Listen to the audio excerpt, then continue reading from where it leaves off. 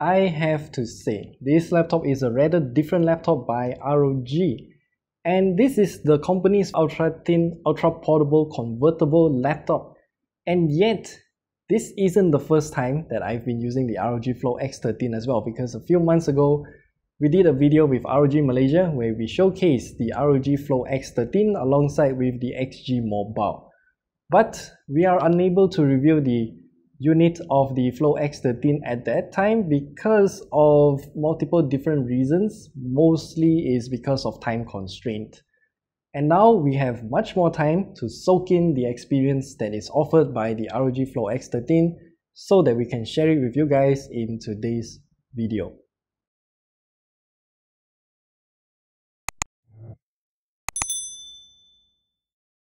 So the ROG Flow X13, this is a rather weird laptop by the company, but I'm not complaining because it is a really good laptop and it can compete with many other ultra portables in the market right now. And we'll start off first with the physical build of this laptop right here. The ROG Flow X13 is covered in magnesium alloy, which contributes to its rigidity even though this laptop is pretty thin at only 15.8 millimeters. And it is rather lightweight too, weighing in at only 1.3 kilograms. Now for the aesthetics, this laptop looks a bit nostalgic to me, I guess. Okay, remember when we talked about the ROG Zephyrus G14 acronym edition in December of last year? God, that feels like ages ago. Anyway, in that video, I said it's like a fever dream. And that design philosophy seems to have inspired the Flow X13 as well. And according to ROG, this kind of wave design here is called the gravity waves design. So, okay, I guess.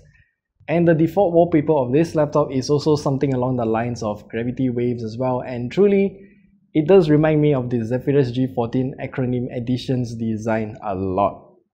And while we're here, let's talk about the display. This laptop is using a 13.4-inch display with a 16:10 aspect ratio, so its resolution is at 1920 by 1200 pixels and it has a 120Hz refresh rate as well. Now, this laptop here is using a glossy display, as you can see by all the fingerprints here, is because it is a touchscreen. And the hinge on this laptop is also pretty good. It doesn't really wobble that much when I'm using the touchscreen, but I do think it can be improved. But as for a convertible laptop, I think it's kind of acceptable. And speaking of convertible, of course, this laptop can be used in this standard laptop mode. And then I forgot what this is. This is tent mode, I guess. And then this is stand mode. And then this is tablet mode. Of course, you can use it however you want because it is a convertible touchscreen laptop after all. Now back to the design of this laptop. The deck on this laptop is also using the same gravity waves design, as it has lines going through the entire wrist rest area as well. But they did take some creative liberty to quote-unquote bend the gravity waves to create the ROG logo, which I'm pretty sure gravity waves don't bend at a 90-degree angle, but okay. And since we're here, let's talk about the trackpad. And yes, the gravity waves design is also covered by the trackpad as well, but they are actually underneath the glass surface. And the trackpad works fine most of the time, even though it caught me off guard at first because of its acceleration, which is quite extreme. It's not a big deal for me, but overall it's still a very fine trackpad. And for the keyboard, it is something that I thought I wouldn't like it at first, but turned out I'm actually loving it. The keyboard layout here is fantastic and all of the keys have fantastic travel distance as well, and I truly had fun typing on this laptop, honestly. Also, I should add that after typing for many hours on this laptop, I realized that the gravity waves on the wrist rest area actually helps to wick sweat away while providing some breathing room for my sweaty wrist right here. I don't think this is an intentional feature, but it's really a functional design after all. But where's the power button, you might ask? And that is a good question because the power button is now placed on the right side of this laptop right here. But honestly speaking, I think it could have been so much better because by looking at the right side here, we also have a USB 3 Type A 10 gigabits per second, and then another USB 3 Type C with 10 gigabits per second too. And the placement of these two ports though, it kinda obstructs the typical mouse movement area, so yeah. And also the USB Type A port is placed right beside the power button, and they both have more or less the same size. So I actually tried stabbing a USB drive into the power button for quite a lot of times. So yeah. And on the left side here, we have a 3.5mm combo audio jack, a HDMI 2.0B port, and then a rubber flap which reveals yet another USB 3 Type C 10 gigabits per second, and also another proprietary port. Now, both the USB Type C and the proprietary port is used to connect to the XG Mobile's connection, but to me this is kinda just reminiscent of what the ROG phone has been doing for the past few years, because for the ROG phone, they have a Type C and also another proprietary port right beside it, but both of these ports here are covered by a rubber plug. So yeah, I don't know why they're covering up a perfectly usable USB Type C port. For me, I ended up just leaving the rubber plug because I don't want the USB Type C plug to be covered. I mean, since this laptop charges using this charger here, it's a USB Type C charger, and that means I can plug into either both sides to charge. And if I don't want to use it to charge, then I can transfer files using that 10 gigabits per second USB port as well. So why cover it up?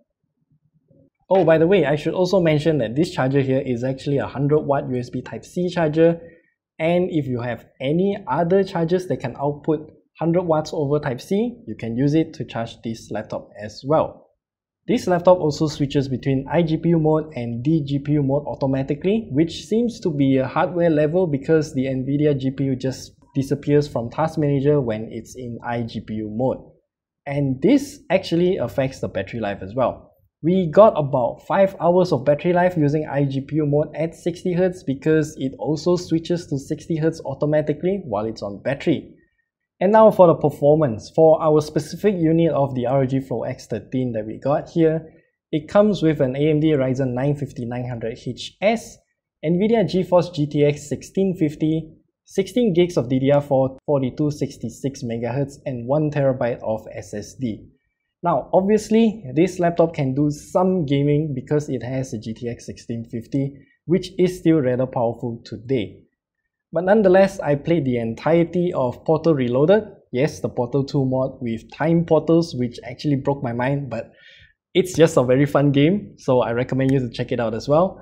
So I played the entirety of Portal 2 Reloaded on this laptop, and I also played some other visual novels on this laptop because its touchscreen makes it very suitable for those kind of games. So yeah, just don't expect smooth gaming experience with newer AAA titles at high graphical settings though. I also edited a bunch of videos using this laptop while connected to the Dell U4021QW, that 5K 2K ultra wide monitor, the 40-inch one, which its review will be at TechCritic's website, so you can check it out at the top right corner there.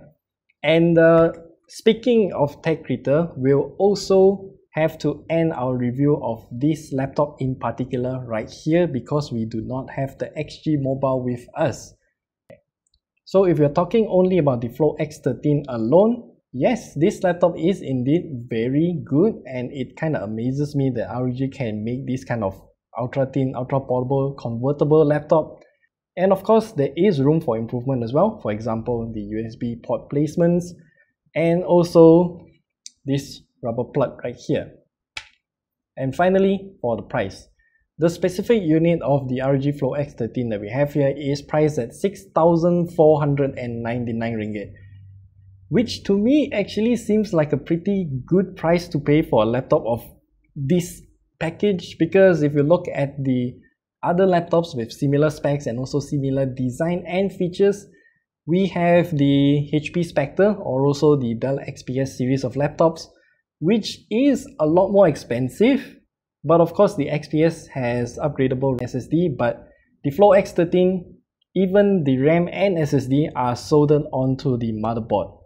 And this is where the choice between the two variants of the Flow X13 gets a little bit difficult to choose from, because since the RAM and the SSD is soldered onto the motherboard, you will only get 512 gigs of SSD for the cheaper version at 5,999 ringgit. But if you want to upgrade a little bit, then you have to fork out quite a lot of money just to get that 1TB of soldered SSD. But at the end of the day, it's still nice to see competition in the high performance ultrabook segment of laptops.